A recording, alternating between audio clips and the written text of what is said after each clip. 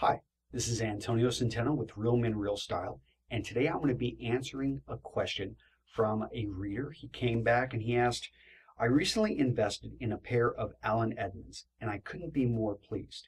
To keep them looking fantastic, I'm wondering about shoe care products. Do you recommend any particular brand of conditioner and polish, and perhaps any other kind of tools I'll be needing? I'm fairly sure I want a cream versus a polish wax. I know Allen Edmonds themselves sell these products, but I'm unsure as to where I can get them and how I should be using them. All right.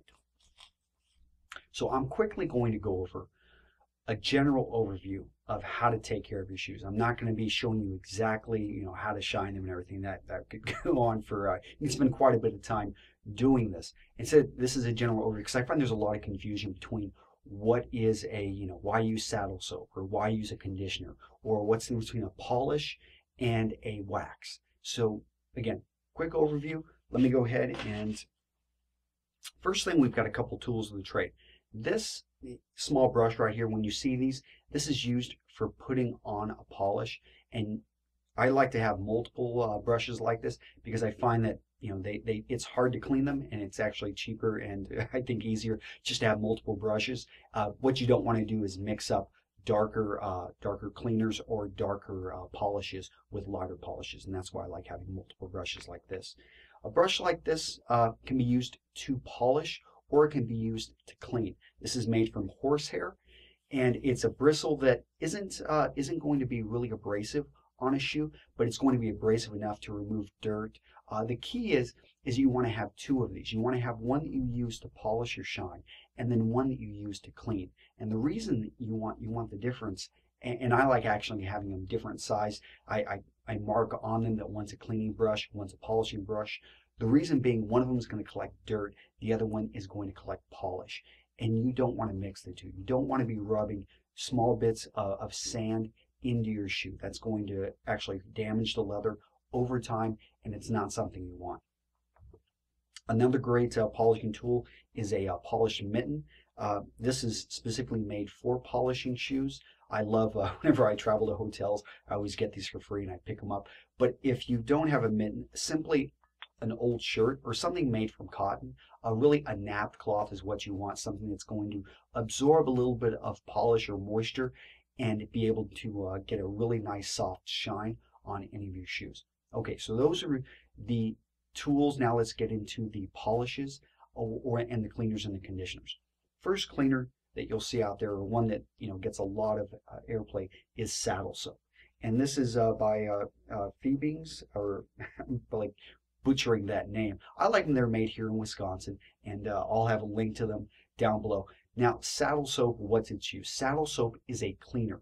Notice the word soap is in there. So you should be able to use, you can use a mitt like this, or just, I would use just, piece of an old rag or a t-shirt, and you can actually get a lather, and then you're going to use that to clean the shoes. It's not a conditioner. It's not a polish.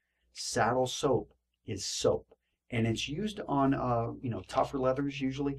You'll see, saddle soap used on saddles, used for really cleaning up a lot of dirt and grime. And that's what you want to use saddle soap for. So if you've got a pair of shoes that you haven't cleaned for a long time and they've perhaps got a waxy buildup from multiple layers of polish, that's when you want to use saddle soap. You don't have to use saddle soap every time you clean your shoes. And in fact, just to give you an idea, on a pair of shoes that I'll wear, let's say 20 to 50 times a year, I will maybe use saddle soap on them one time a year. And I do that whenever I want to go with a deep cleaning. But if you're going to start with anything and you need to do a deep cleaning, saddle soap is the way to go.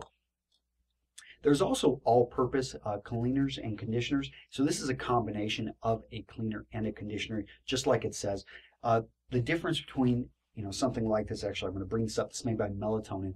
The difference is the cleaner or conditioner is actually going to be putting a bit of moisture back into the shoe. It's not going to be as good as saddle soap when it comes to cleaning, but it's gentler, and it's something that I would recommend for more normal use. If you're going to be, this is something that I know you could use it pretty much maybe every fourth or fifth time that you're cleaning and polishing your shoes, this would be one of the first things that you apply. It's going to nourish the leather a bit, and it's going to go in and moisturize. So leather, it's skin, and it needs to be moisturized because what happens, it's basically a number of these fibers, and they're all okay, so you can imagine protein-based fibers that go over like this, and that's what makes leather so tough. And these fibers bend, but over time, kind of like your skin. Think about putting a lotion on your skin during the winter months. I know my skin gets cracked. That same thing happens to your leather. Whenever the moisture leaves, that's when you can damage and destroy the leather, and that's why conditioners are so important. And in fact, if you use saddle soap, you have to use a conditioner afterwards because that soap is going to draw out a little bit of, it's not as abrasive or hard as detergent or any of these other soaps that we use on our clothing, but saddle soap does pull a little bit of moisture out, and so you want to be using a conditioner. I recommend, I mean, again, this melatonin all-purpose cleaner is something I would recommend probably more than the saddle soap because for most men, you're not clogging through, unless you're wearing, boots that you're going out and going through mud. I mean, you don't have a lot to clean. Now, there are specific conditioners, and this is Leather Honey. This is a product that's fairly new, although actually it's been around for 30 years, but I've spoken with it's a family-owned business. I really like their product as the viscosity of the liquid. I mean, it's really thick. It almost looks like it's clear, but it has viscosity of motor oil. I really like it though because it goes in and it penetrates. It also waterproofs. It does a great job conditioning. And how I know this because it slightly does change the color of the leather. This doesn't happen with all conditioners, but I really like how this goes in there and you can just see it penetrate. It's thicker. It goes on really well. But this is not so much a cleaner as it is a conditioner. Although they'll probably say that you can use it as a cleaner as well. I like to think of Leather Honey more as a conditioner. The difference between melatonin and Leather Honey I'll talk about later. But let's talk quickly about mink oil. You hear this thrown around. Now mink oil is for, I think, tougher leathers. I don't recommend it for shoes. And the reason being is that it normally does change or darken a leather. And any of these products I'm talking about, you make sure to test them. I mean, you need to always test. Don't go by what they say. I mean, good luck trying to get, if they end up darkening your shoes and in your mind ruining them, trying to get money back from one of these companies. They've got lawyers which protect them, and they're very clear. Always test a small part of your shoe. So take your shoe, you put a little bit on the tongue where no one's going to see it, and make sure that it has the effect you expect it to have. So we've cleaned the shoe, we've conditioned the leather. The next part would actually be polishing the shoe.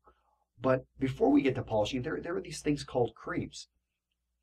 And this is a Cole Haan shoe cream. I've also got melatonin. Makes a great neutral cream, which I love because this neutral cream you can use on a wide variety. You can use it on blacks, you can use it on browns. It doesn't really matter what color your shoes are. Although another reason I love melatonin products is they've got a wide variety of colors. So you can actually get a brown cream or a black cream or a walnut cream or all these other variations of the colors. The difference between creams and creams are kind of like a hybrid. They're not a polish, but they're also not a conditioner. They're a little bit of both. So you can imagine they're a conditioner that has polish in them. And they do provide some conditioning, but they're like any hybrid. It never, in my opinion, does the best of both. But I like creams because if you're traveling and you only want one thing, use a cream. This is if you're traveling through an airport, usually this is what the guy there he's using because he only wants you there for 5 minutes to do a good solid cleaning of your shoes in which you go from cleaning to polish. It's usually going to take you anywhere from 15 to 30 minutes. By simply using a cream, you cut that down to a couple minutes. Now, the cream, you're never really going to get as good of a shine, as you're never going to condition the leather as well. But if you're lazy, if you want one thing that you're going to use on your shoes, I recommend the cream. And that's simply because, it does do both. And for most men, we're not out wearing our shoes in extreme weather. and the cream will take care of your shoes for a long time. Although it does not replace a wax. So a shoe polish wax. This is the last thing that you would be putting on a layer. And this is not meant to condition. This sits on the outside of the shoe and it forms a waxy layer, which gets you that super shine if that's what you're looking for. Now, I don't recommend this for something like Western boots. And the reason being, Western boots, they have leather that's really soft and is meant to fold over in multiple spots.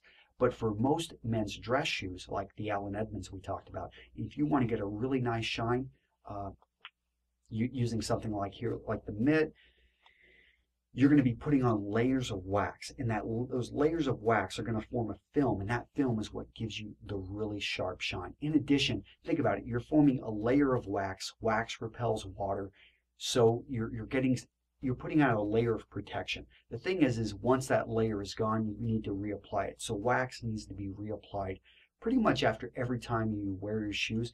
And even though wax they'll probably, and that's why you get buildups, because you apply it on so much. But wax is pretty much, there has to be a seal. There has to be that layer. And anywhere that you don't have that seal, obviously the wax cannot protect.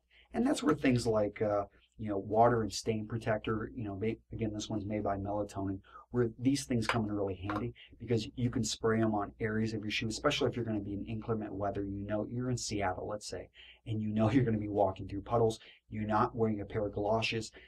This is where this is going to become really useful because it's going to really beef up that layer. You'll see a few other products out there, and I'll talk briefly. This one's made by Terrego, and this is a instant shine. You'll see I know a lot of cobblers use this. This comes out of Spain, so harder to find off the rack. I'll try to find a link to it. But this is something where you can apply it onto the shoe, and it gives an instant shine. No buffing required. So that's a little time saver. You'll see that a lot of guys that are doing shoe polishing for a living or working with shoes, they'll use this. It's a quick shortcut. It's a good product, but it never provides the same level that you get from using all of these products together. Well, that is an overview of shoe products, and I'm going to get into much more detail on each of them because each of them deserve a lot more attention paid to them. And hope you enjoyed it, and hope that answers your question, sir. Take care.